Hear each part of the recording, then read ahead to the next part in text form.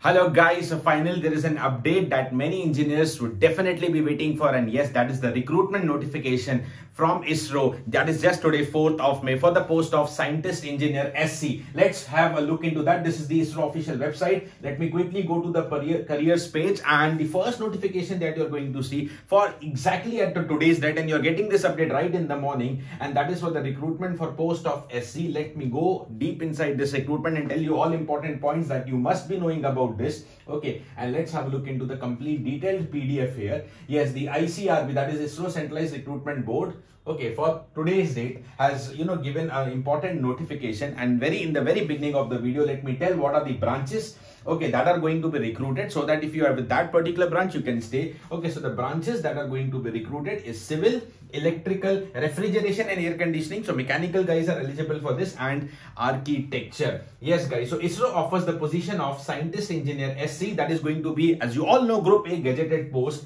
Okay, and also Group A non-gazetted post in autonomous bodies. There are total very few posts. The major posts are this Group A gazetted post only. So if you are civil, electrical, mechanical or architecture, you can stay tuned to the video, or else you can leave. Or still, if you are curious, something may come in future, what is the new exam pattern of ISRO, then also you can stay tuned to the video. Now, how many vacancies and what is the eligibility criteria? So for civil, okay, this time we have good number of vacancies, that is 39.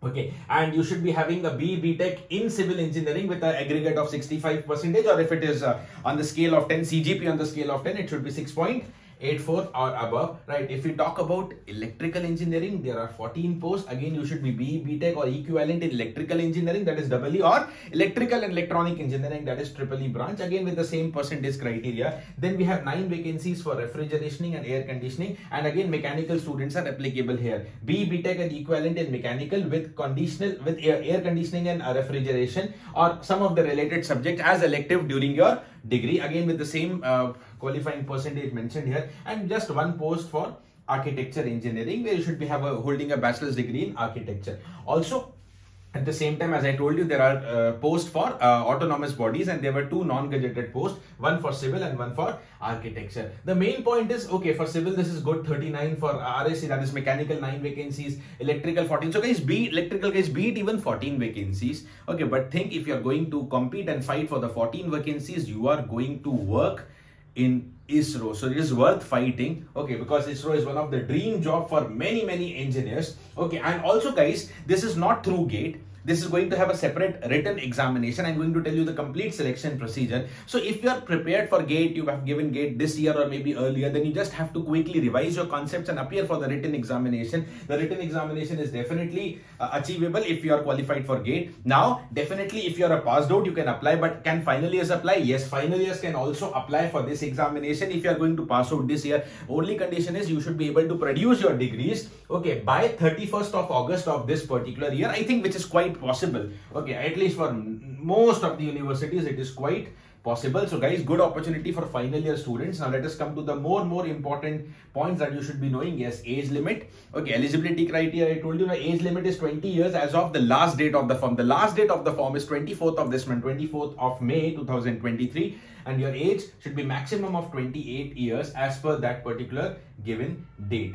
Okay, now, right, how do you apply? Well, of course, you have to apply on the ISRO website. The application for online registration will be hosted in the ISRO website starting from today, 4th May. The last day will be 24th of May. Of course, with a provision of late fee, you can also fill till 26th May. But yeah, if you're clear and if you're decided why to wait even till 24th or 26th, you can start filling the form. Maybe just within a day or 2. Don't unnecessarily delay the important things. The application fee form is very nominal. It is just merely 250 rupees that you have to pay to fill up the application form.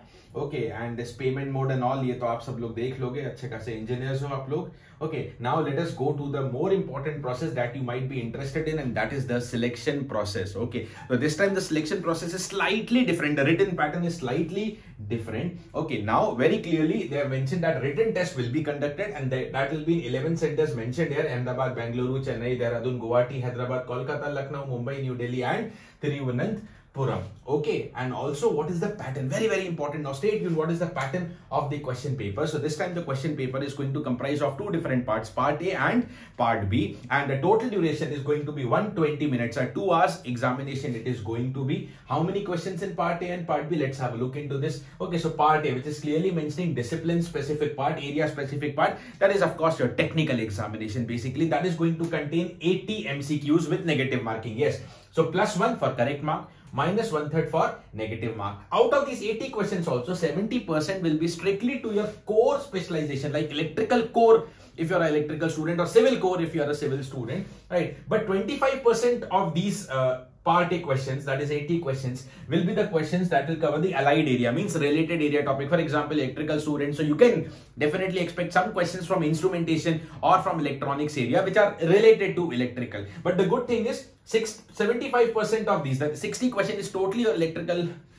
core subjects that you study for GATE as well. Okay, and also let's come to the second part, and that can be really scoring for engineers, and that is the aptitude or ability test. And that too, they haven't mentioned quantitative aptitude, right? So in this part B, you have a total of 15 MCQs for a total of 20 marks, right? So you can say 4/3, unique marking scheme, 4/3 for every correct mark, and there is no negative mark in aptitude, right? And there's no quantitative aptitude. As I told, it's numerical reasoning, logical reasoning, diagrammatic and abstract reasoning, which is basic. Diagrammatic and abstract reasoning, in simple words, if I say, it is the spatial aptitude syllabus of GATE, right? And deductive reasoning, which is like logical conclusion types of questions. I'll give you a complete detailed analysis on this, what type of questions can be fit in every category. That all details we'll do. Okay, now once you qualify the written, you'll be called up for interview, and the number of aspirants called for interview will be in the ratio of 1:5. Like electrical, if there are 14 posts, around 70 students will be called for it, and like civil, there are 39 posts, so you can expect 195 students can be roughly called for the interview procedure.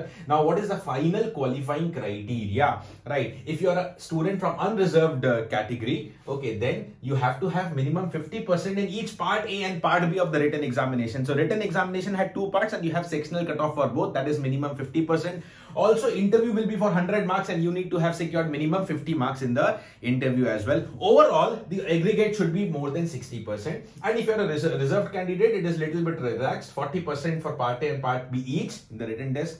Again, 40 out of 100 in interview. Overall aggregate should be 50. Now this overall aggregate, how this is going to be calculated, the final, for the generation of final panel, 50% weightage will be for written and 50% weightage will be given to interview. That is how your overall aggregate will be calculated. Okay, yes, again एक important चीज की बात करते हैं, which you are mostly interested for. Already in the beginning I told you that this is the recruitment as see in the level 10 of the pay matrix, and in the level 10 of the pay matrix you're going to get the basic pay of 56,100, and other than that the several uncountable benefits that government employees get, that is the HRA, the transport allowance, the DNS allowance, okay, and then you talk about all the subsidized foods and the staying facility, quarter facility within the ISRO campus, the LTS, insurance, house building allowance, etc., etc., uncountable benefits. And that is why many people work hard. Their dream is to somehow enter into a core government job, and ISRO is one of them, and it's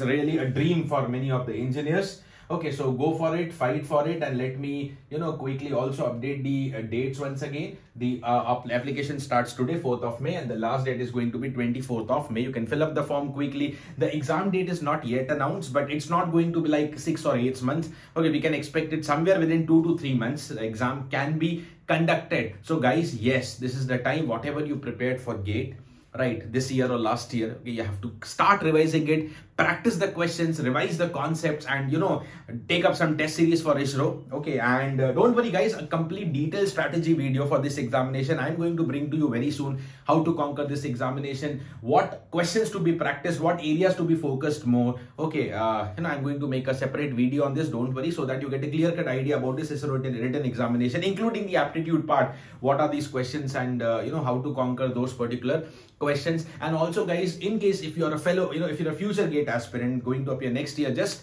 be motivated about GATE. See, for many of the students, GATE is a direct dream, okay, for IITs or for PSUs, okay. Many of the students are not much motivated about GATE. So guys, even if your dream is ISRO, okay, and notification comes like this in the month of, it's May, exam can be expected in 2 to 3 months. So there is very hardly you can do in 2 to 3 months. even if you want to cover the entire engineering syllabus in 2 to 3 months, it's going to be a really difficult task. It can be done, not impossible, but really difficult task. You have to study day and night. Okay, still you'll not have that much edge because many students would have been prepared much better than you already. So guys, always being an engineer, you must be really serious about GATE because it can be direct benefits or lots of indirect benefits of preparing GATE examination, like these notifications coming up. All those who prepare, they get an edge because they just have to revise and practice more related to the ISRO questions. Okay, so if you like the video, do not forget to hit the like button, and if you just want to keep getting regular updates about this, and also your favorite faculties are anyways taking all your technical and non-technical sessions on the channel, do not forget to